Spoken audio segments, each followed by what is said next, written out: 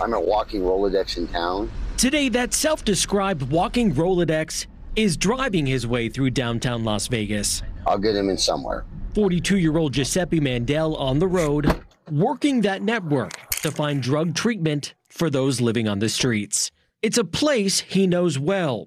This was Mandel at his lowest of lows while he was chasing that high. Number one goal is like family or friends that need to get somebody into treatment. On this triple-digit early summer day, You want to get sober today? fate would introduce Mandel to this man.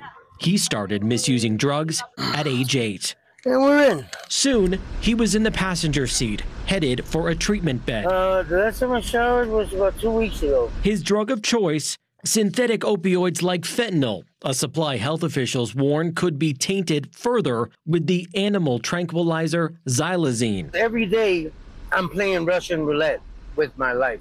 And he's lucky. The Southern Nevada Health District reports 3 overdose deaths from xylazine so far. In all, more than 900 people died from a drug overdose from September 2022 to 2023, the last 12-month period with data available.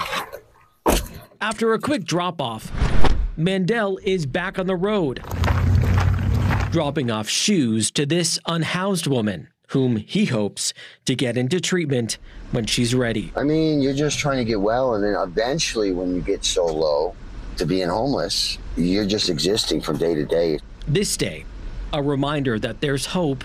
There are a lot of resources and a lot of help out there. When you least expect it. In downtown Las Vegas, I'm David Charnes, 8 News Now. As you heard, there are many, if not most, people who misuse drugs say they'll keep using anyway. We did ask the Southern Nevada Health District about that.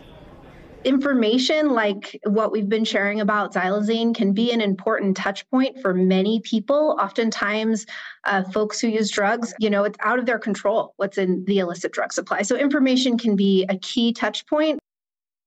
That can lead to treatment when someone is ready.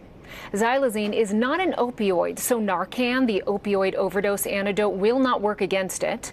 The Health District offers free test strips for both fentanyl and xylazine at its Decatur location.